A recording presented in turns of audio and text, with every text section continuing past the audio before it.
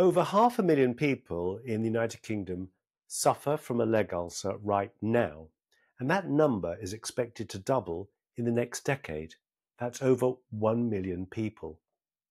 It's been called the silent crisis in venous care in the United Kingdom. How on earth are we going to treat all these patients? I'm here today to dismantle the myths that are stifling the widespread adoption of foam sclerotherapy. We're going to delve into some rather contentious areas of vein treatment, and the data may challenge some long-held beliefs. I'm going to directly refute the views of 3 eminent vein specialists, key opinion leaders, by examining the evidence.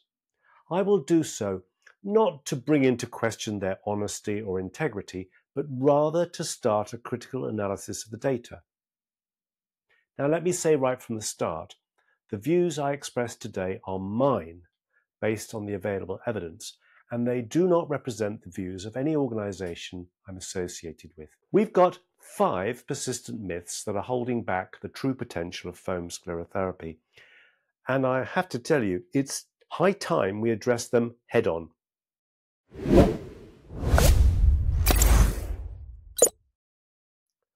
First, that endothermal ablation reigns supreme. Second, that phlebectomy guarantees better outcomes. Third, that pigmentation is a serious, long-lasting problem. Fourth, that sclerotherapy poses a significant risk of DVT. And fifth, that it causes strokes. Frankly, it's time to test these ideas with hard data. So let's begin. Right, let's start with the first myth, endothermal ablation superiority. How many of you have heard that endothermal ablation is the only gold standard? Now, there are many who believe that endothermal ablation is unequivocally superior to foam sclerotherapy, and they go to extraordinary lengths to demonstrate this. There is currently a trend for a technique called total endovenous laser. It appears to me that every abnormality in varicosity is cannulated and burnt in the expectation that it gives the best results. But does it? I believe this is a fallacy perpetuated by outdated guidelines and selective interpretations of the data.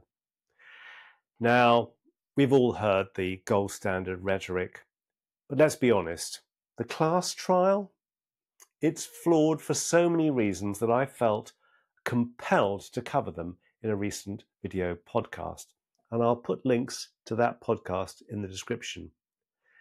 I don't have time right now to take it apart in this presentation, but what I will say is that the CLASS trial is no longer relevant to modern methods of foam sclerotherapy as practiced by experts. Now, if we look at the data, Hugh Davis's review shows comparable success rates between foam sclerotherapy and endothermal ablation, particularly when we are looking at patient-reported outcomes. And that's what really matters. Farah et al. In this study confirms this. And let's not forget that ultrasound-guided foam sclerotherapy is significantly cheaper, probably by as much as 30%. So let's lay that one to rest. Endothermal ablation isn't the be-all and end-all. Moving on. Myth number 2. Phlebectomy gives guaranteed results. Let's expose the limits of surgical intervention here, because the claim that meticulous phlebectomy guarantees superior results while dismissing foam's effectiveness is simply not supported by the evidence. Now, I spoke to Professor Campbell a while ago. Now, Professor Campbell, with all due respect, those jolly tender lumps aren't a reason to dismiss foam. And this is important because Professor Campbell is the president of the Venous Forum, and people listen to him. In God we trust, all others must bring data. Let's remind ourselves of what Professor Campbell said in my podcast. Now, one of the interesting things is, Bruce, and I am surprised about this, I used to think that phlebectomy gave the best cosmetic results and the best outcomes. And what I'm finding is that when I speak to experts who do a lot of foam sclerotherapy, they disagree and they get very good results from foam sclerotherapy. And so perhaps the argument should be, maybe, we who used to think that phlebectomy is so good ought to find out why it is that people who do sclerotherapy get as good, if not better, results with Well, less nerve damage. I would, and if we're talking about nerve damage, Bruce, which we yes, seem to yes, be, yes. Oh, I agree. you don't get nerve damage, you don't get Yeah. bleeding, you don't get infection, and you don't get those annoying little telangiectasias around the phlebectomy sites that can sometimes mar an otherwise good cosmetic outcome. I've been teased extensively having discussions with colleagues like I am with you now, Bruce, who are advocates, strong advocates for foam sclerotherapy. And one of the eye-openers for me over the last year has been joining a group on LinkedIn called Foam Sclerotherapy Experts, where I've learned so much from international colleagues, from those in North America and those in Europe and Latin America, who perform more sclerotherapy than we do here. Well, I mean, I think two or three things to say. One is, I mean, I have no sort of axe to grind about any of these procedures. Done well, any of these can work well. When you talk about foam sclerotherapy, I think there are, I suppose, two issues. The first is if you're doing foam sclerotherapy for extensive veins, including truncal veins, it does bother me. It just bothers me about what is happening near the very top of the vein, up near the groin, deep in the popliteal fossa, just trying to visualize what's happening there in terms of where the foam goes, where it stays, how much ablation you get. And I think that failure to deal with those areas may be one of the reasons that the truncal ablation rates for foam are lower than those for endothermal techniques. And then there is the more modern business, which I haven't yet quite got my head around, of people who are doing, for example, endothermal ablation and then dealing with the varicosities with foam. And precisely how you do that and the sequence of it, I haven't quite got my head around yet, which clearly you have. The other consideration for me with foam is that I've done a lot of foam sclerotherapy and I still do a fair amount of it. To me, patients vary a lot. You know, however careful you are, however much you inject some saline first and elevate the limb and bandage and all this, that, and the other, some patients do get jolly uncomfortable lumps. They get uncomfortable lumpiness. It can take a long time to settle down. And in particular, for patients with very pale skin, I'm very, very careful about warning them about brown pigmentation, which usually fades, but occasionally it doesn't. Whereas with careful phlebectomies, well, I ask all my patients, but careful phlebectomies combined with glue, or it could be laser or whatever, 1 in 3 of my patients takes no analgesia at all. Most of them take some paracetamol for 24, 48 hours. But in general, they're just not sore.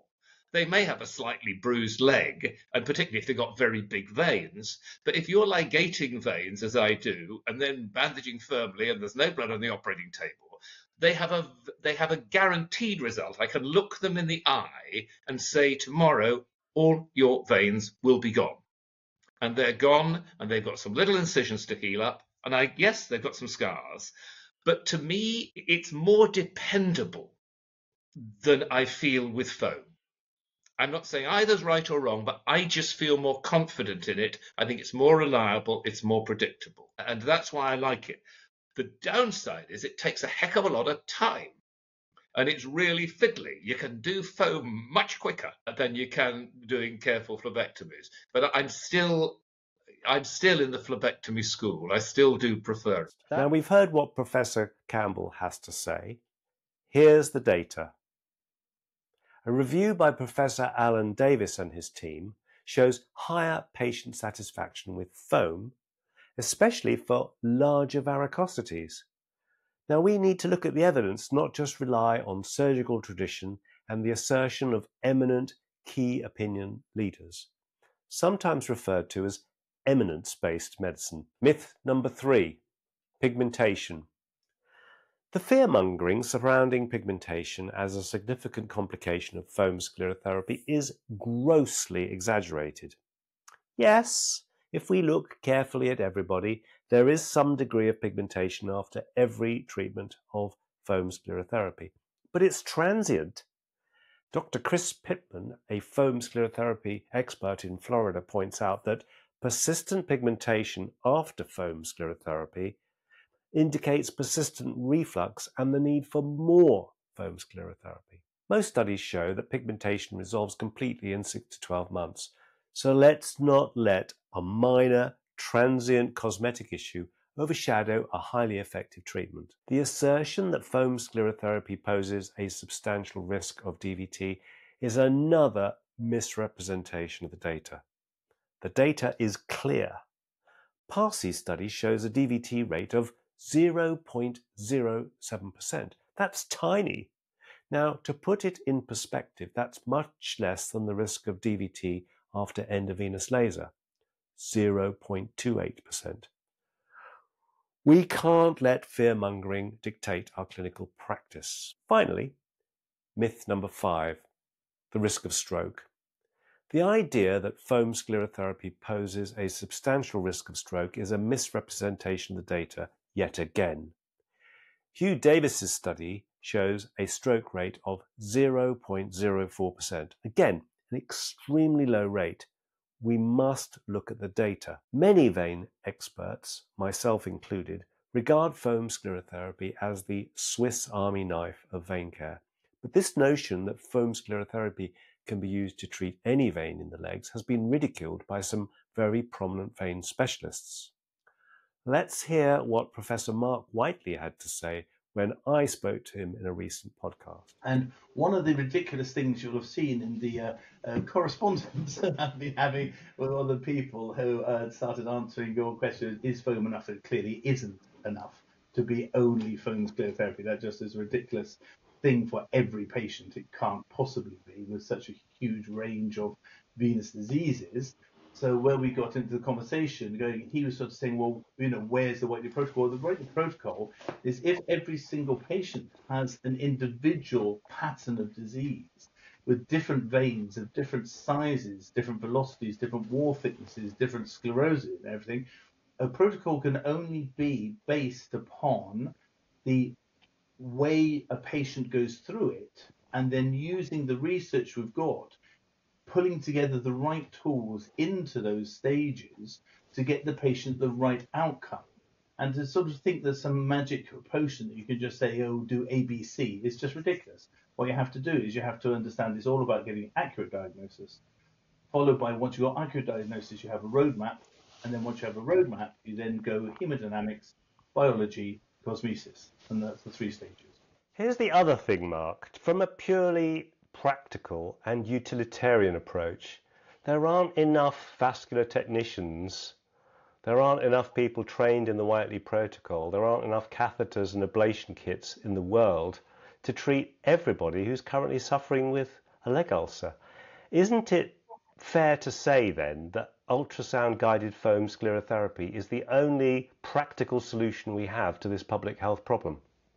Well, you're asking the wrong person, aren't you? If you talk to a politician or a public health doctor, I'm here, as I've said right from the beginning, the Whiteley protocol is based to get the person who is in front of me the very best treatment, and the person in front of anybody who I've trained to get the very best treatment. If you want to start talking about politics and about economics and everything else and provision and education, that's someone else's problem. My problem is to train doctors who are interested in getting the best results to get the best results, and to make sure they're trained in a way that the patient in front of us is getting the best results. So that's what Professor Whiteley has to say, but the evidence is clear.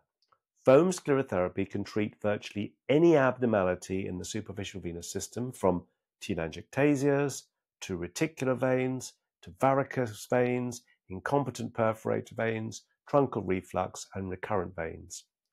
No other treatment modality has been shown to be unequivocally superior. Foam sclerotherapy is not just another option, it's the only universally applicable and scalable solution to the burgeoning vein care crisis. We've got a growing number of vein care patients needing treatment, especially with leg ulcers. Endothermal devices can't keep up. And it won't be long before there will be 1 million people in the United Kingdom with leg ulcers. There's a report suggesting a doubling of people with leg ulcers every decade. And we just need to have a realistic treatment option for this public health crisis. There simply aren't enough radiofrequency catheters or laser fibers in the world to address even the public health problem of leg ulcers, let alone the other stages of venous disease. We must have a proper debate about sclerotherapy. We need to push for evidence-based practice. Thank you for watching. Don't forget to subscribe, and that way you won't miss my next video.